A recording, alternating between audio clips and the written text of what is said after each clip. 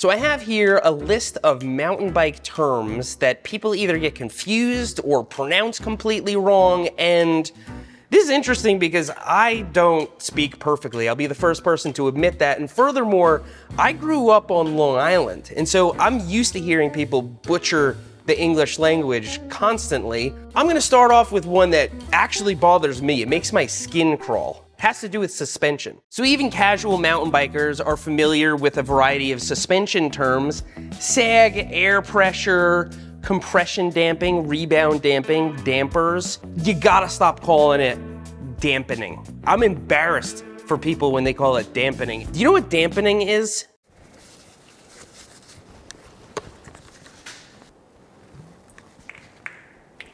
Suspension dampening. I'm dampening my suspension. Just get it good and damp. Dampen it. The only reason I'm doing this is because a lot of you are gonna thank me. You're cringing now that you know that you said that. Dampening is to make something damp. Damping is reducing the amplitude of an oscillation. Damping is a suspension term. Damper and damping is the correct term. You have your compression damping, your rebound damping. Your damper is what causes all the damping to take place, but yeah, it's damping, not dampening. While we're up here at the fork, these are not your forks, it's your fork.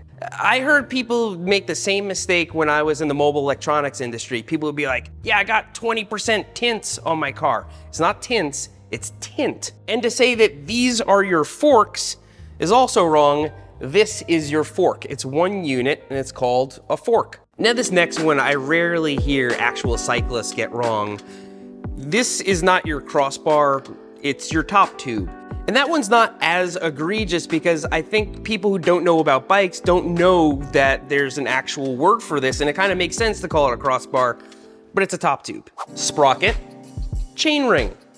These are not interchangeable terms. The chainring goes up front, and sprockets are individual cogs in your cassette. Now, I distinctly remember back when I rode BMX, they never called the chainring up front a chainring. It was always called a sprocket. I've never heard it referred to that way on a mountain bike. Up front, it's a chainring, and anything in the rear is a sprocket or a cog. While we're on this topic, this is a cassette, and this is a freewheel. Now, the fact that this has one cog on it is not what makes it a freewheel. A freewheel can have just as many cogs as a cassette. What makes it a freewheel is that the whole mechanism, including the bearings and the pawls, are all built into the same mechanism, and it screws onto the bike. On a cassette, there are no bearings or any movable parts. It actually slides onto a free hub that has all that built into it. So this is a cassette, and then if you can hold it and spin it on the bench, it's a freewheel. Maybe I'm nitpicking. This is not your shifter cable. It's your shifter housing. The shift cable is inside of it. This is your shift cable. And while we're up here, this isn't your brake cable. It's your brake hose if you have hydraulic disc brakes. And if you had cable actuated brakes, it also wouldn't be your brake cable. It'd be your brake housing. Here's one I had to look up. Handlebar or handlebars. Are these your handlebars or is it your handlebar? Both are correct. You can use either one, so however you were saying it is fine. There are more like that. People bust my balls about this one all the time. Is this a derailleur or a derailleur?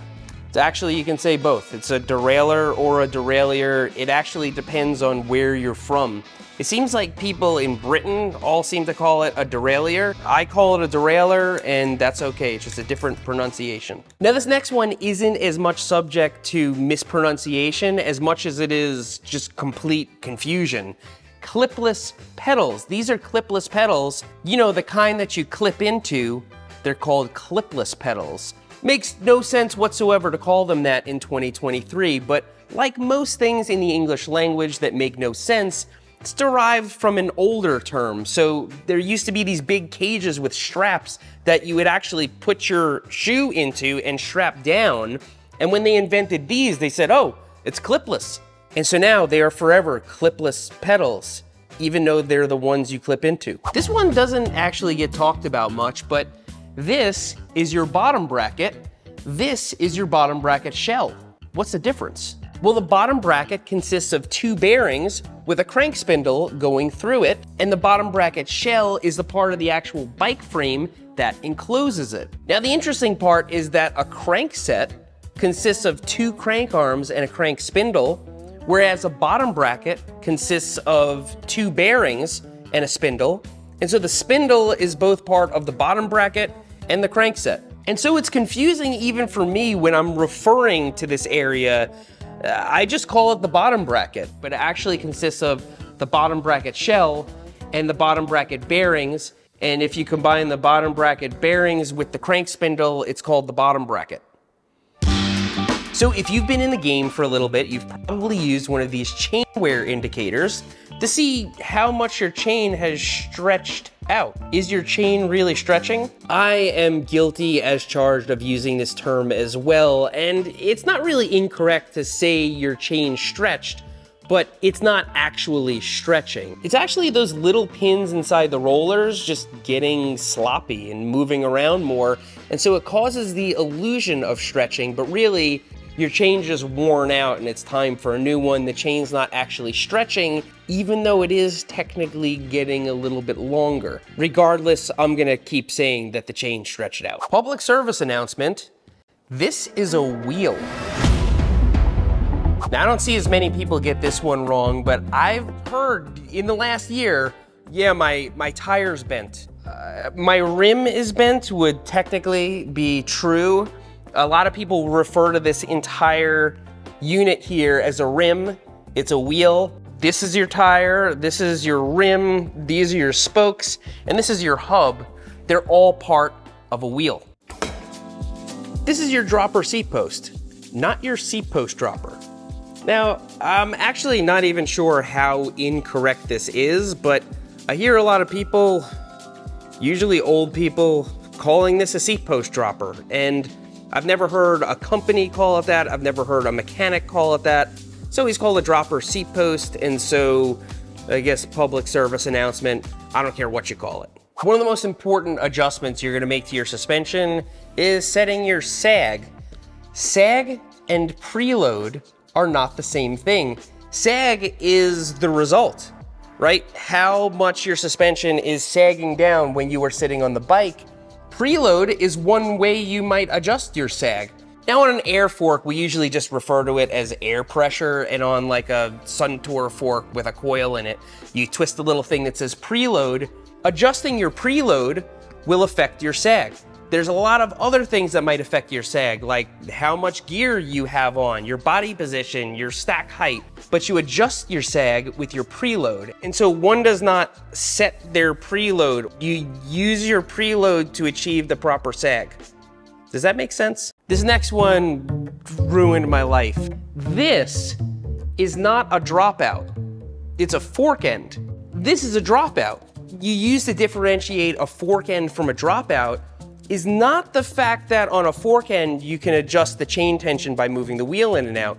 A fork end requires that you derail the chain to remove the rear wheel. A dropout, you can remove the rear wheel without derailing the chain.